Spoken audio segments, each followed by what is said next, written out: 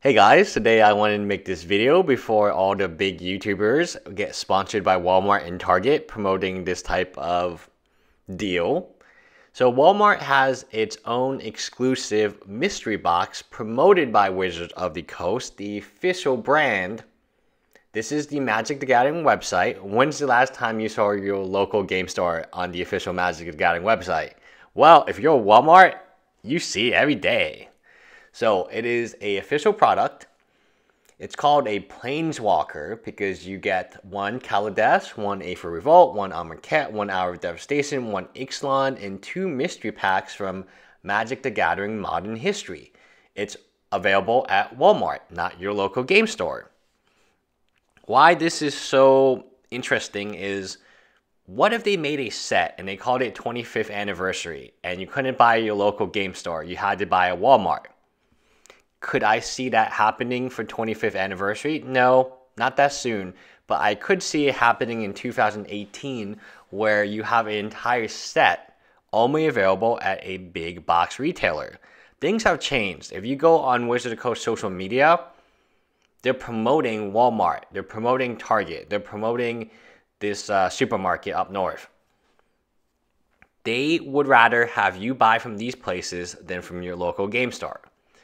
Most local game stores will survive, but many will stop carrying Magic, and many will stop providing play spaces for Magic because it's not profitable. Now, this is the beginning of the end. These mystery packs unlock hidden secrets.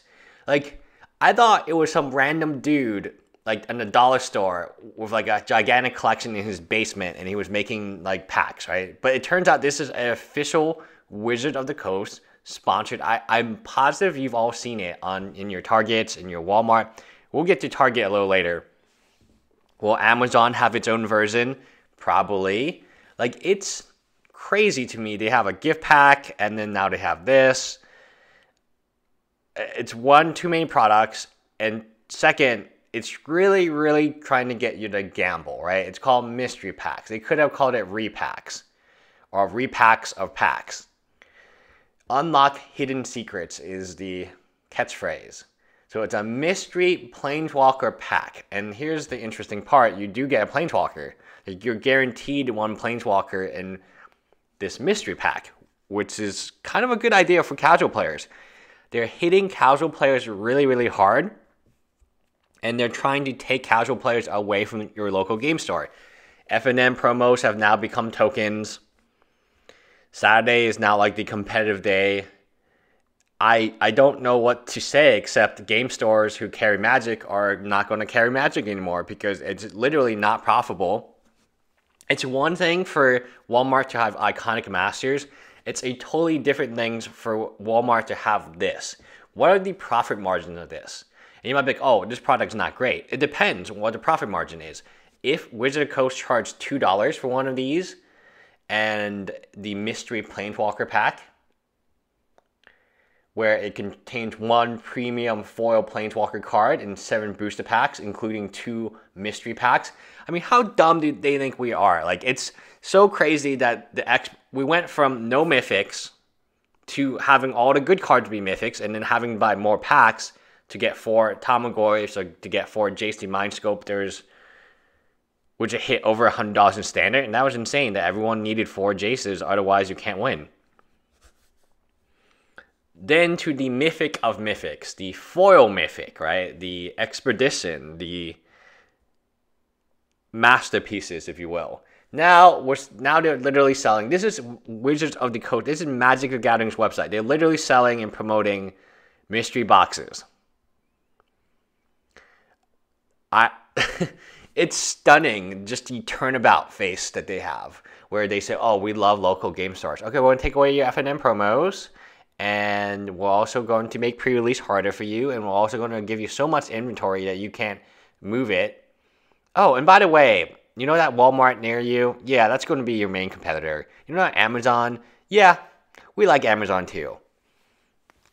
And now we're in this scenario where they're promoting mystery Planeswalkers. This is what's next, right? A box where it's 10 mystery Planeswalkers? Would a casual player buy that? Yes, they would buy it.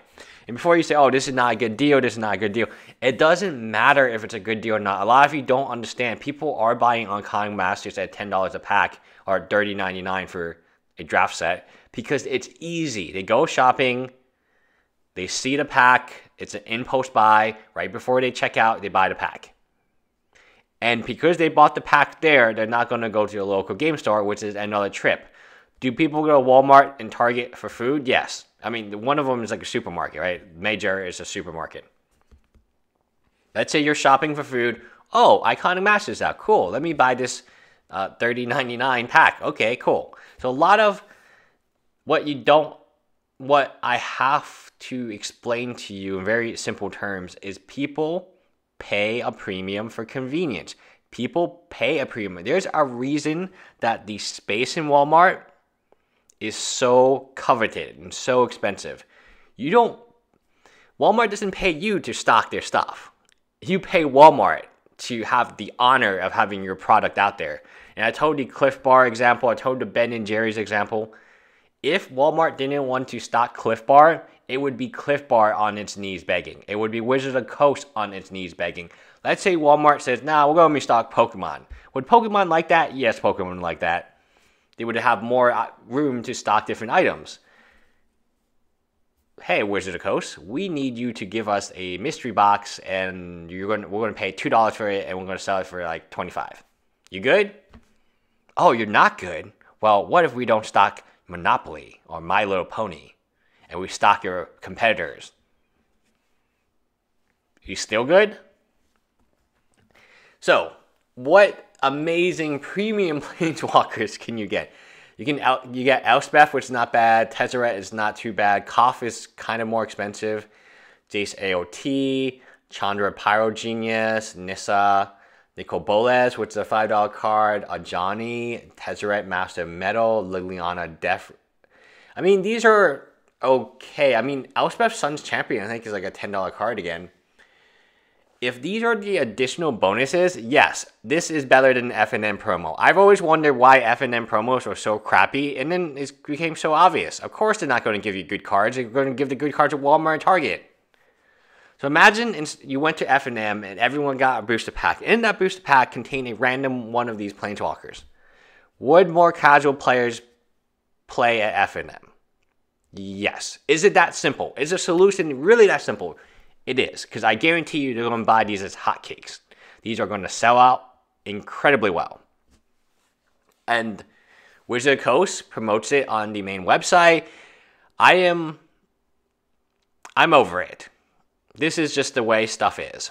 So I'm not going to fight it. I'm going to say, hey, if you buy from Walmart and you buy from Target, it's your own trend. This is the current trend. There's no way to fight it because the company that produces Magic the Gathering is pushing everyone towards not buying from the local game store and buying from big box. Oh, you might ask, does Target have like a special pack too? Yes, Target has an exclusive pack, which is slightly different. It's called a mystery cache. Think about this for a moment. You have two different products. Like, right, because Target or Walmart was like, nah, we don't want the same product. Make us a different product. The Mystery Cache will have 5 booster packs, including 1 mystery pack. So the Walmart, I think, is more expensive, I assume, because there's more packs and there's that random Planeswalker. I don't know. But the Mystery Cache is going to be available at Target. So you have 2 unique products not sold at your local game store, not being promoted at all for your local game store, targeting the core base of Magic Gathering, which is the casual player. Giving a casual player, like, let's say FNM promo or random foil Planeswalker. Pick one that you want, casual player. What do you think the casual player is going to spend their money on? Not the FNM promo, not getting good at Magic. He's just going to open this box and have fun, which is great. It's great. I have seen people talk about Magic is not going to die. It's just going to change. These stores have to change. They have to evolve. They're probably going to carry more singles. They're probably all going to have to go to digital. You're not going to rely on selling boxes. These stores for the longest time have had a monopoly on these master sets, and they've made ham on them. Good or bad, remember Modern Masters 1? MSRP was only $6.99. These stores are charging $18 and $20. So I don't feel too bad for them, because eventually this was the outcome even then. The writing is on the wall. You can see the mystery cachet.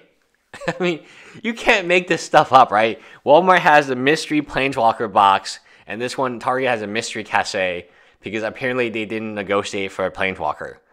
So Target, I assume, had less negotiating power than Walmart, and Walmart was like, all right, throw in an extra Planeswalker too. It's insane. But it's reality. So, like, don't fight reality. Reality is very clear.